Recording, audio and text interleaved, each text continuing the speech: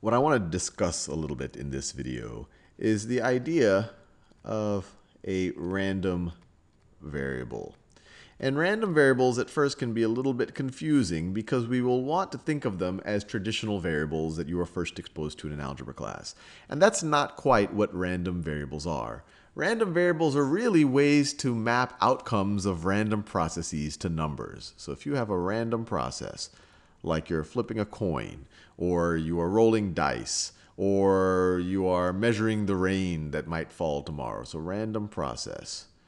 You are really just mapping outcomes of that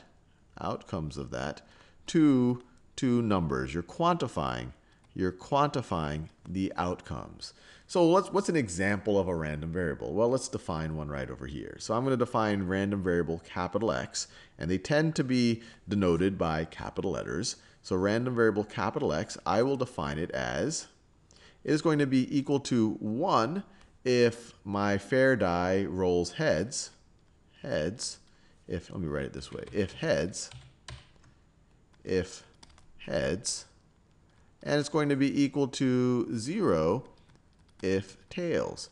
I could have defined this any way I wanted to. This is actually a fairly typical way of defining a random variable, especially for a coin flip. But I could have defined this as 100, and I could have defined this as 703. And this would still be a legitimate random variable. It might not be as pure a way of thinking about it as defining 1 as heads and 0 as tails, but that would have been a random variable. Notice, we have taken this random process, flipping a coin, and we've mapped the outcomes of that random process, and we've quantified them. 1 if heads, 0 if tails.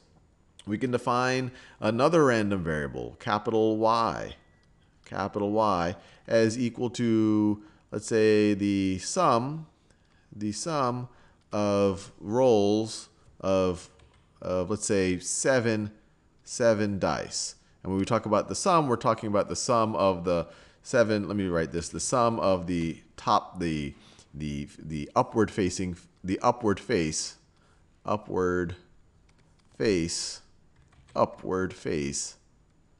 after rolling 7 dice. Once again, we are quantifying an outcome for a random process. The random process is rolling these 7 dice and seeing what sides show up on top. And then we are taking those and we are taking the sum and we are defining a random variable in that way. So the natural question you might ask is, why are we doing this? What's so useful about defining random variables like this?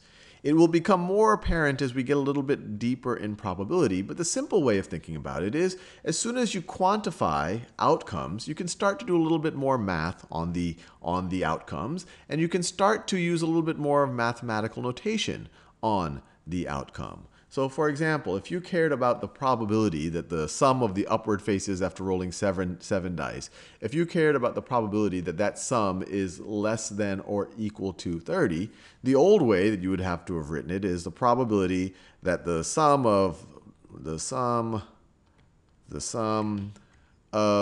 and you would have to write all of what I just wrote here, is less than or equal to 30. You would have had to write that big thing. And if you wanted to write, and then you would try to figure it out somehow if you had some information. But now we can just write the probability that capital Y is less than or equal to 30. It's a little bit cleaner notation. And if we now care, if someone else cares about the probability that the sum of the upward face after rolling 7 dice, if they say, hey, what's the probability that that's even, instead of having to write all of that over, they can say, well, what's the probability that y is even? Now, the one thing that I do want to emphasize is how these are different than traditional variables. Traditional variables that you see in your algebra class, like x plus 5 is equal to 6, usually denoted by lowercase variables. Y is equal to x plus 7. These variables, you can essentially assign values. You either can solve for them. So in this case, x is an unknown. You can subtract 5 from both sides and solve for x. Say that x is going to be equal to 1. In this case, you could say, well, x is going to vary. We can assign a value to x and see how y varies as a function of x. You can either assign you can assign values to them, or you can solve for them. You could say, hey, x is going to be 1 in this case. That's not going to be the case with a random variable. A random variable can take on many different values with different probabilities, and it makes much more sense to talk about the probability of a random variable equaling a value, or the probability that it is less than or greater than something, or the probability that it has some property. And you see that in either of these cases. In the next video, we'll continue this discussion, and we'll talk a little bit about the types of random variables you can have.